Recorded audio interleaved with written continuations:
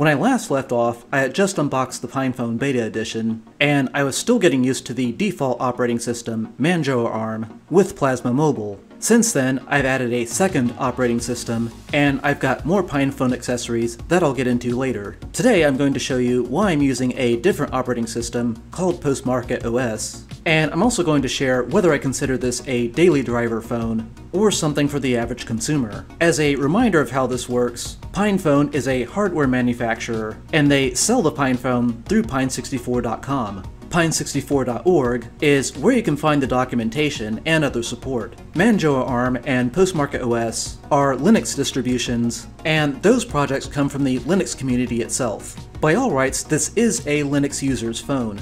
And what I mean is that you can get into the command line easily, and with just a few instructions, you can go right to work, writing your own applications in various languages, such as Python. Since my first video, my phone has taken some physical damage, but this is only cosmetic, and the hardware is working fine. In fact, my overall impression has improved ever since I installed PostmarketOS. I think this is because it comes across as being a slightly faster and more polished operating system, at least for the Phosh version. The system isn't perfectly stable, and there are some applications that have crashed, really to the point of having to do a hard reset. This is somewhat rare, and I honestly can't remember the last time I did it. The process of supporting a second operating system is easier than it sounds. I won't go into it now, but you can check the link in the description, and really all you're going to need is a microSD card, a card reader, and a application such as Balena Etcher, and the process after that isn't very much different from setting up something like a Raspberry Pi. Download the Linux image to your computer, use the application to flash that image onto your microSD card, insert the microSD card in your phone,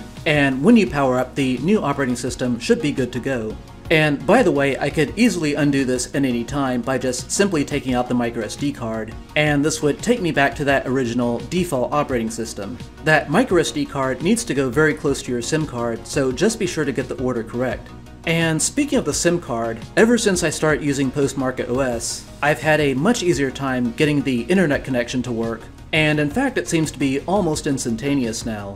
With the default operating system, it seemed to always take a few minutes to do that, and I never found out why. I've got to wonder why Postmarket wasn't the default to start with, but I guess it is what it is, and they do make it easy to switch. In terms of battery life, it does underperform my current Samsung Galaxy A11 and A13, so just keep that in mind if that's important to you. I'm obviously having no trouble making calls or sending texts. The Angelfish web browser seems to do well enough, but I've got to say I'm still having trouble with the cameras. But it's a known issue, and I'm inclined to think this is a hardware limitation. For the record, I'm using the Megapixels app version 1.5.2, and I did recently purchase a second PinePhone for testing purposes, so we're going to see how that one does later. So, what's my overall disposition?